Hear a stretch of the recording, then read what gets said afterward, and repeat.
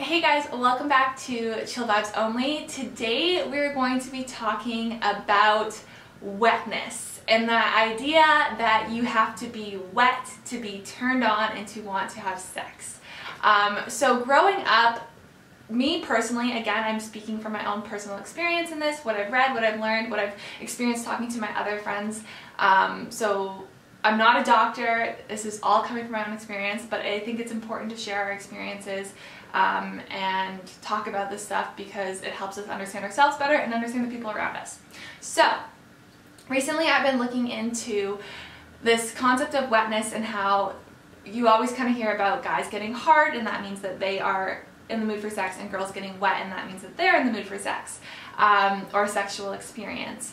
Throughout my whole childhood I thought that that was very true, and then since I started my sexual education journey and taking courses and reading books and understanding my own body better, I've since learned that that is not always the truth. So I think as women we can feel this pressure that if we're not wet, that means that our body doesn't want sex and that we don't want sex, or maybe we are wet and we're not actually turned on and we don't want sex. And so it can be really confusing when your mind and body aren't connected, but it is normal, and you can be not wet and want to have sex, and you can be wet and want to have sex, and I'm going to explain that a little bit in today's video and help you kind of understand how that happens.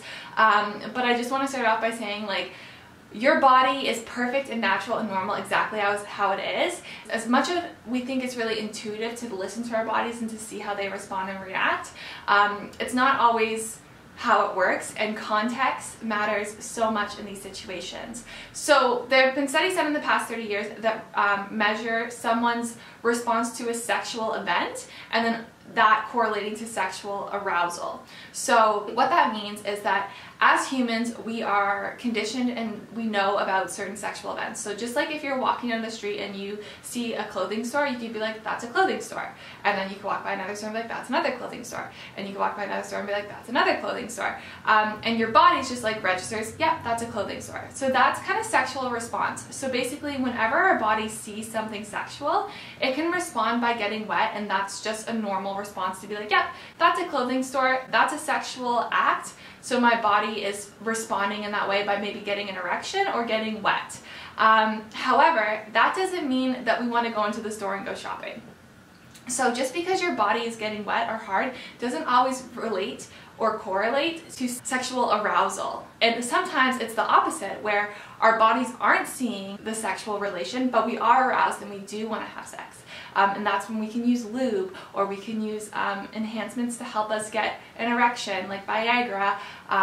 So a lot of it has to do with your context. It's not actually about what's sexually relevant to you in that moment. What I mean by that, and what I've read, is that you could be in a really sexual experience, so something could be super sexually relevant to you, but you might not actually want to have sex, and that has to do a lot with the context and what's going on in your mind.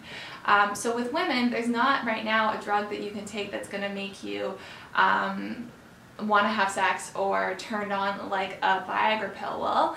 A lot of it actually has to just do with our context and what's going on in our mind, and we can use tools like lubrication to help us get there and enjoy it more.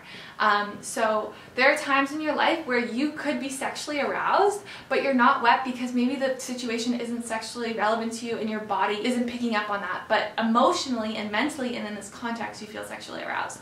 So it's completely normal to feel that way, and I totally recommend lube, and I don't want you to think, or your partner to think, that because there isn't a correlation between your body and what you're saying that you're not turned on.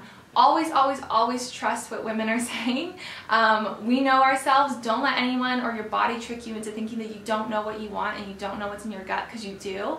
And don't think that there's anything wrong with that. Oftentimes if we're not wet, we can get into our head and now all of a sudden we're not sexually aroused anymore. So really just trusting how you're feeling in the situation, and using the tools and resources around you to help have a better sexual experience, and making sure that you are asking for what you need, and that you are present and aware of your environment. So context really matters here. You want to make sure that when you are engaging in a sexual experience, you're feeling comfortable and satisfied and confident in your body. And if you're a partner and your other partner is a woman, you want to focus more on turning off her brakes and making sure she is in a great context to want to have sex, instead of looking into how wet she is, because that's not always going to be correlated. So basically it's this concept of non-coordinates, and with that it's just that context matters. So correlation doesn't cause causation. Listening to yourself and being really attuned to how you're feeling, not necessarily how your body's reacting. I like to use the example of, like, if you're in a scary movie, you could be frightened and be looking around and nervous, but you're still enjoying the movie, you still want to be there, but your body could be giving you a different type of reaction, like, I need to leave, this is too scary, but you're enjoying it. So not always taking our bodies as what's going on in our mind and thinking about context, and also not stressing about it if our bodies aren't connected necessarily with how we're feeling in our heads.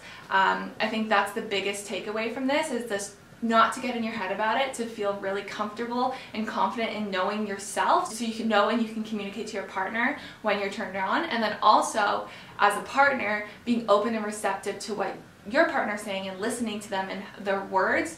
It's way more powerful than body. If you're not getting wet during sex, do not think that it means you have low sex drive. Do not think that it means that you don't want to have sex.